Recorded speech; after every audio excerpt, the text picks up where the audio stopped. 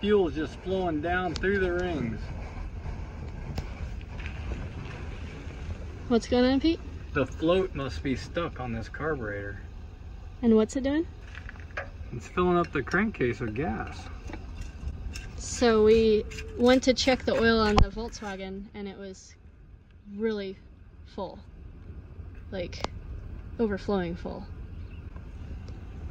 So when Pete checked after emptying it out, Pete checked the dipstick and it was thin, like super thin. So fuel's getting into the engine somehow.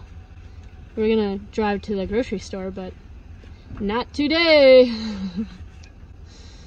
The bus is broke down. Thank you to Anne for taking us to the grocery store that day. We decided we would just order a new carburetor for the bus and save the old carburetor for when we get back to Florida, and we'll rebuild it back there, and then we'll have a spare carburetor. Plus, we could get back to the boat.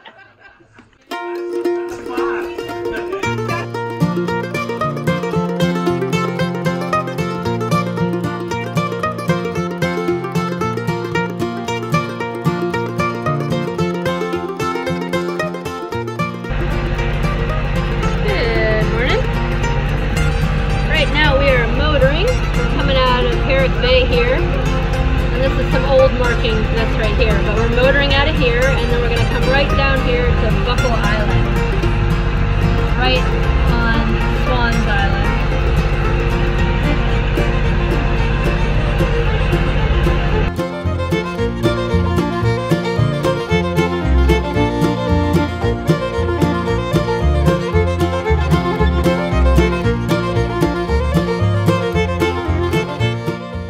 So the angle that we're supposed to go is over there.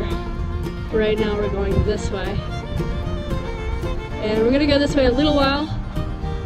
We're passing this, there's a green marker that we're passing right now out there somewhere. And then once we pass that, we're gonna come up almost to this island over here and then tack. And then we'll be kind of on our angle, not really. We'll have to tack a few times. Oh yeah. We'll have to do another one and maybe we'll get a little closer. Yeah, we'll see how it goes once we get up there, what we can do.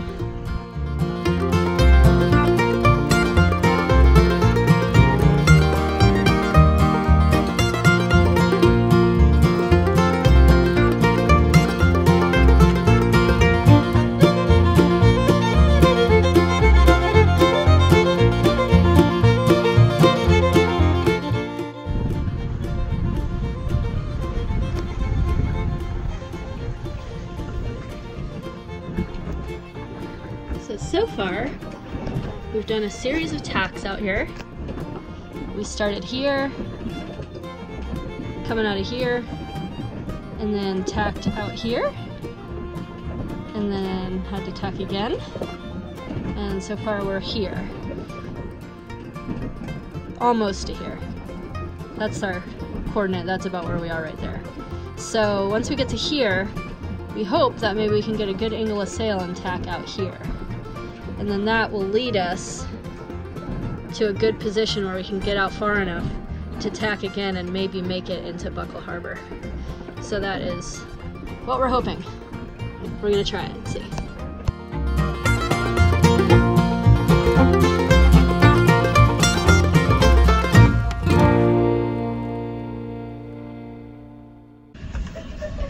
Okay, so we're under a decision now what we want to do, because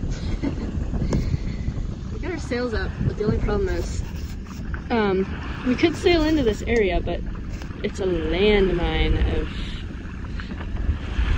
lobster buoys everywhere. And if we have to turn on the motor in an emergency in this tight little narrow channel, we also got to watch for all these lobster buoys. So I think we're gonna just drop everything and turn the motor on out here. Our arrival into Buckle Harbor was met with the sweet sounds of sea buoys.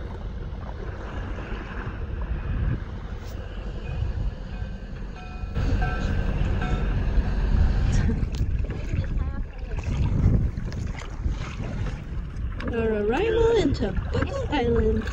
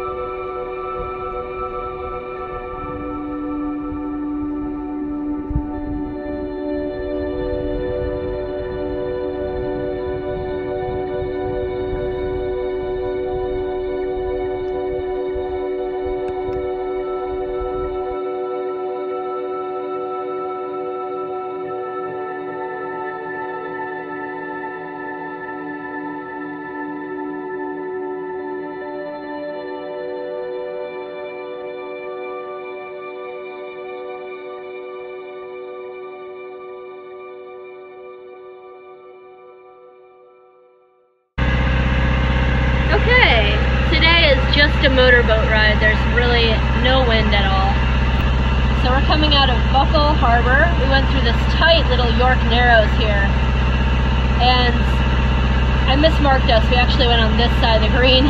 It was kind of scary coming through here. But anyways, we got through. We're going to be coming through this Cascup Passage here. And then coming around the top of the island. I've just kind of marked this to figure out what our compass course headings are. And then this is going to be our heading down here into Frenchboro on Long Island.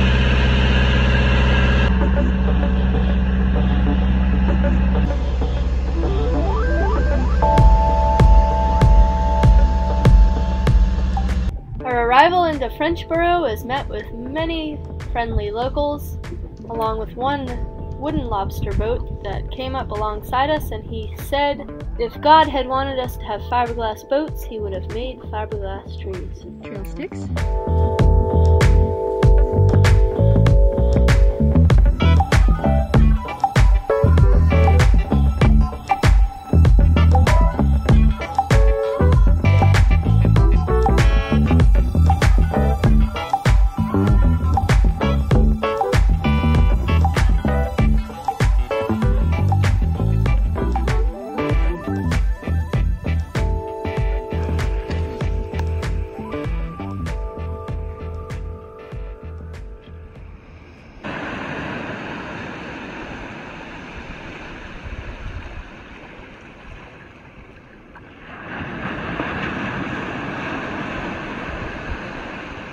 Layla found this bone on the beach. It was her prized possession to chew on.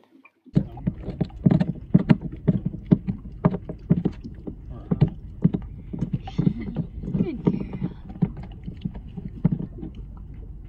Face. That's so cool. Yeah, it is.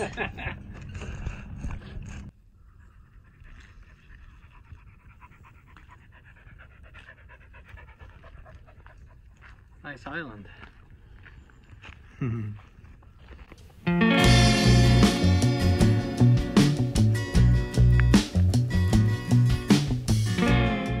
It's always nice to get off the boat and explore an island and see it for its beauty and to meet its people and to stretch your legs too after being aboard for a while.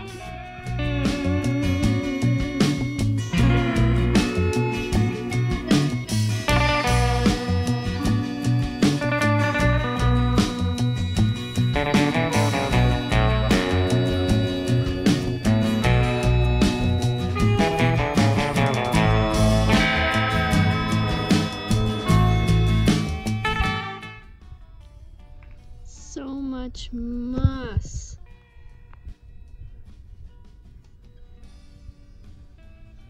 Moss. That looks like California almost.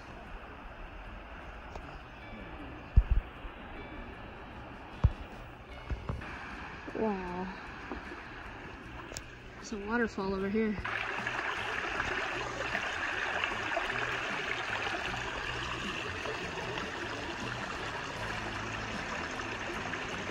Alright, here's the surf shack. We found it. It's got its own little fire pit.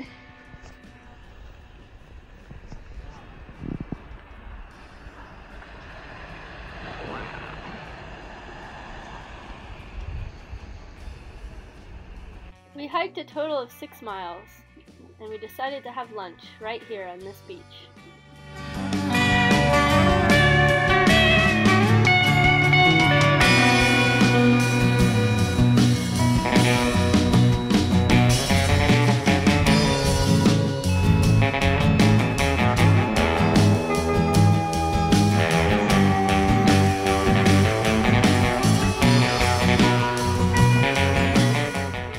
We all enjoyed the walk, and the person who enjoyed it the most